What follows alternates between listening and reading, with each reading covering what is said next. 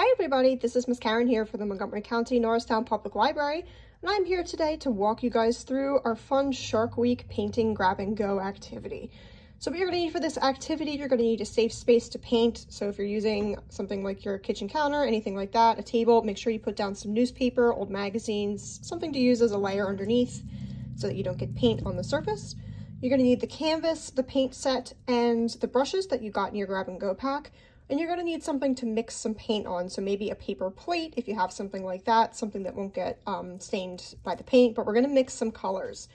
So to start off, there are two colors that you're going to need to mix together. You're going to mix your dark blue and the white to make a nice light blue color, and you're also going to mix some black and white to make gray, because we need the light blue for our sky in the background, and of course we need the gray for our shark.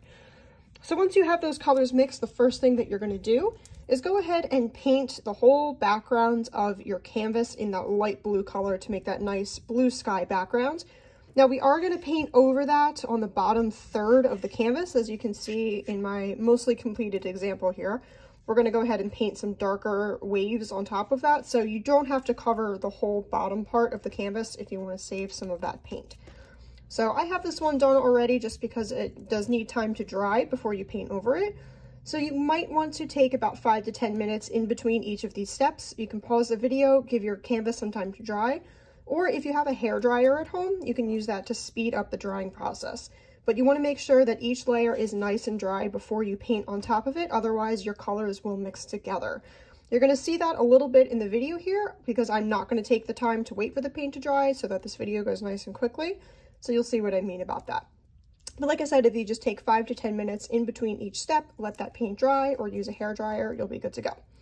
So the first thing we're going to do after our background is nice and painted is we're going to go ahead and use one of our smaller brushes. You should have a large brush and a smaller brush from your grab and go kit. You're going to get some of that gray paint. And right from the third bottom of the canvas, we're going to paint kind of a curved triangle coming up into the center. So we're going to start right about that third mark from the bottom and just make a curved line coming up with a point in the center and then back down on the other side. This absolutely does not need to be perfect because we can always just go through and rehash out our lines here.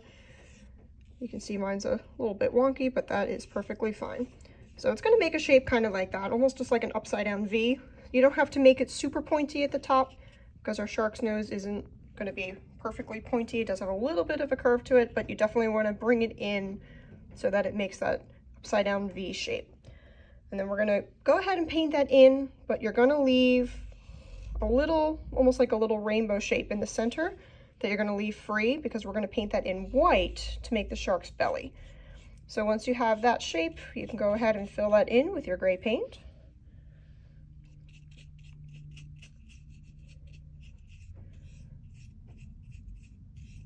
And like I said, it doesn't need to be perfect because we can certainly go through and fix up those lines later if we want to. All right, so you should end up with something that looks just like that. And you can see how that's going to turn into our shark face a little later on. So next you can use your bigger brush that you use to paint the backgrounds, and we're going to take that nice dark blue and we're going to paint actually right over where we just painted along that line. So we don't want to see any of the spots where the gray meets the light blue. We're going to paint right over that with the dark blue, and we're going to make a little wave pattern. Now you will see my colors mixing here because I did not wait for that gray to dry, but that's perfectly all right. And we're just going to go ahead and make those little swoopy lines going up and down to make our waves. So it should look something like that. And then you can go ahead and paint in the whole bottom third of the canvas with that dark blue paint. Now I do have my background dry on this example here. If you don't wait for the background to dry, you will see the light blue and the dark blue mixing together. If you prefer it like that, that's great. I always encourage you guys to do whatever you want with these paintings. You don't have to follow exactly what I'm doing. Feel free to make it your own. And if you'd like to see those colors mix a little bit, then you just want to do this before that background dries. I only have a small brush here, so it's going to take me a minute. So we're going to fill that in. And one thing you might want to do once you have that bottom third painted in, again, you would want to wait until the paint layer dries before you do this. But once you have that section painted in, you can take more of your light blue and just paint some smaller wave patterns on top of the dark blue like that, just to make it look like there are more waves in the ocean. But I'm not going to wait for that dark blue to dry, so you can just see it on my example here. All right, next thing we're going to do is paint on the eyes of our shark. So you want to take a thinner brush this time, and we're going to dip into black paint, and we're just going to do 2 little circles right on the edges of our shark face here. So right on the sides, you're just going to do 2 little circles, and that's going to make our shark eyes, because we're looking at his belly and his mouth, so his eyes would kind of be peeking out from the sides there. And you can kind of bring them down like that. There we go. And then you're going to do 2 little curved lines right at the top, 1 and 2, to make his nostrils. All right. And then we're going to do kind of an upside down happy face and give him that big ferocious frown, just like that. So we're going to do a rainbow shape, a curved line from the bottom to the top. And again, you can see my paint colors are mixing here because I did not wait for that gray to dry, but you can avoid that just by giving it about 5 or 10 minutes for the gray layer to dry here. So we're going to fill that in, and you'll end up with something kind of just like that. You can see it better here where I had the paint layers dried.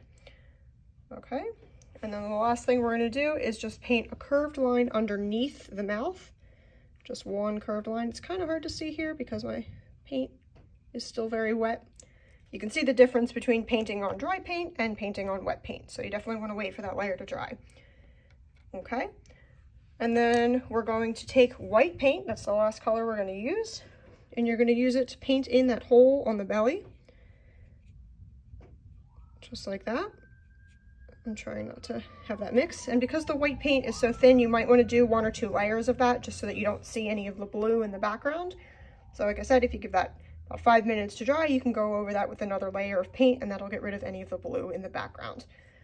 So I'm going to go ahead and move over to my pre-prepared canvas here. We only have 1 step left. I'm sure you guys can guess what that step is. Our shark is missing something there. He is missing his teeth. So we're going to go back to that white paint, and we're going to start on the top corner of his mouth, top left corner here, and we're just going to do some big triangles here, just like that, some big zigzags on the top and on the bottom. Zigzags going up, and you can fit as many as you'd like or as few as you'd like, and then we're going to fill those in just like this. And then he has a big, ferocious, tooth-filled, sharky smile. And there you have it, folks. You have your very own Shark Week painting. And of course, there's plenty of things you can add to this painting if you'd like. You could use some of that white paint and add some clouds in the background. You could add some birds flying. You could add a fish jumping out of the water. This is, in some ways, a blank canvas for you guys. So whatever you would like to add to it to make it your own, I encourage you to do so. We would love to see some pictures of your finished masterpiece if you want to share them on our Facebook page. We also have our grab and go gallery set up in our children's department. When you walk in off the elevator, right to your right-hand side, you'll see a big bulletin board filled with artwork of kids just like you who have made masterpieces from our grab and go kits. So if you'd like to have your artwork displayed in the library, you can just bring it on in, make sure your name is written on the canvas, and we will hang it up for all to see. So I hope you guys enjoyed our Shark Week special grab and go craft, and hopefully we'll see you back again soon. Bye-bye.